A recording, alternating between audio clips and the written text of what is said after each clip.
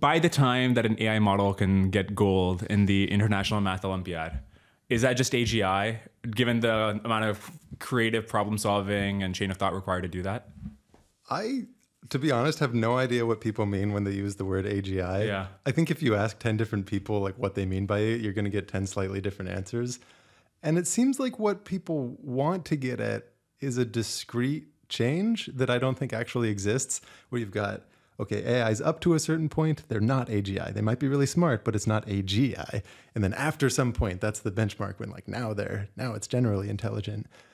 The reason that world model doesn't really fit is it feels a lot more continuous where, you know, GPT-4 feels general in the sense that you have one training algorithm that applies to a very, very large set of different kinds of tasks that someone might want to be able to do.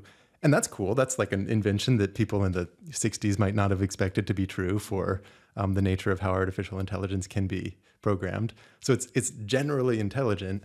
But maybe what people mean by, oh, it's not AGI is you've got certain benchmarks where, you know, it's better than most people at some things, but it's not better at most people than others. You know, at this point, it's better than most people at math. You know, it's better than most people at solving AMC problems and like IMO problems. It's just not better than the best. And so maybe at the point when it's getting golds in the IMO, that's a sign that, okay, it's as good as the best. And we've ticked off another domain. But I don't know, like, is what you mean by AGI that you've enumerated all the possible domains that something could be good at, and now it's better than humans at all of them? Or enough that it could take over substantial fractions of, you know, human jobs or something. Where right now it's impressive, but it's not going to be even 1% of GDP. But in my mind, if it's getting gold in IMO, I mean, having seen some of those problems from your channel, I'm thinking, wow, that's really coming after podcasters and video animators. I don't know. That feels orthogonal, because getting a gold in the IMO feels a lot more like being really, really good at Go or chess. Like those feel analogous. Well, it's super creative. Like I think anyone who, I don't know chess as well as the people who are into it, but everything that I hear from them, the sort of moves that are made and choices have all of the air of creativity. I think as soon as they started generating artwork, then everyone else could appreciate, oh, there's something that deserves to be called creative here. And the creative side of the math, you know, I don't know how it would look when people get them to be getting golds at the IMO, but I imagine it's something that looks a little bit like how AlphaGo is trained, where you have it like play with itself a whole bunch. You know, math lends itself to synthetic data in ways that a lot of other domains don't. You could have it produce a lot of proofs in a proof checking language, like Lean, for example, and just train on a whole bunch of those. And like, is this a valid proof? Is this not a valid proof? And then counterbalance that with English written versions of something. And so I imagine what it looks like once you get something that is solving these IMO level things. One of two things. Either it writes a very good proof that you feel like is unmotivated, because anyone who reads math papers has this feeling that there are two types. There's the ones where you morally understand why the result should be true. And then there's the ones where you're like, I can follow the steps.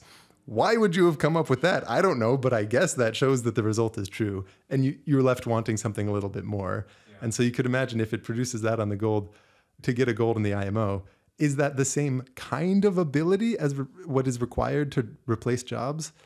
Just like not really. Like the impediments between where it is now and replacing jobs feels like a whole different set of things, like having a context window that is longer than, you know, some small things, such that you can make connections over long periods of time and build relationships and understand where someone's coming from.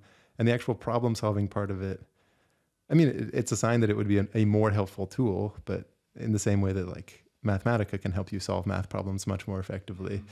And tell me why I should be less amazed by it, or maybe put it in a different context. But the reason I would be very impressed is that with chess or something, obviously this is not all the chess programs are doing, but there's a level of tree search you can do to narrow down the possibilities. And more importantly, in the math example, it seems that with some of the examples you've illustrated on your channel, for example, the ability to solve the problem is so dependent on coming up with the right abstraction to think about it, coming up with ways of thinking about the problem that are not evident in the problem itself or in any other problem, in any other test. That seems different from just a chess game, where you don't have to like, what is the largest structure of this chess game in the same way as you do with an IMO problem.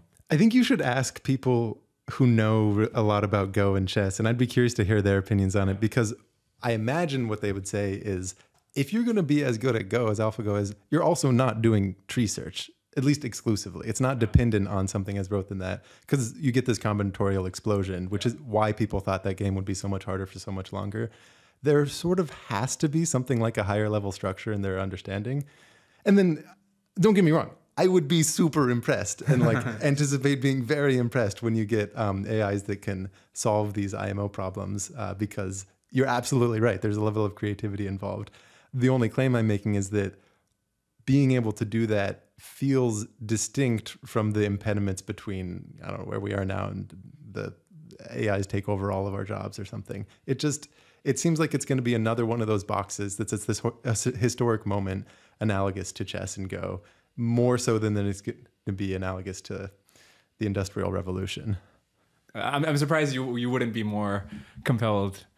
I am compelled. Right. Or just you don't think that skill of this problem is isomorphic to this completely different way of thinking about what's happening in the situation. And here's me going through the 50 steps to put all that together into this one proof.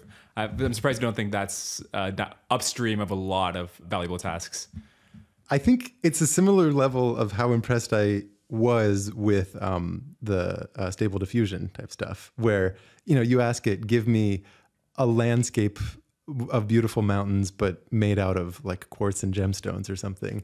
And it gives you this thing which has all of the essence of a landscape, but it's not literally a landscape. And so you realize, okay, there's something beyond the literal that's understood here. And like, that's very impressive. And in the same way, to solve one of these math problems that requires creativity, you can't just go from the definitions. You're 100% right. You need this element of lateral thinking, which is why we find so much joy in finding the solutions ourselves, or even just seeing other people get those solutions. It's exactly the kind of joy that you get out of good artistic analogies and comparisons, and mixing and matching. I'm very impressed by all of that. I think it's in the same category, and it's, maybe I don't have the same opinions as a lot of other people with this hard line between there's pre-AGI and post-AGI. Like, I just don't know what they mean by the word AGI. And I don't think that you're going to have something that's this measurable discrete step, much less that a math tournament is going to be an example of what that discrete step would look like.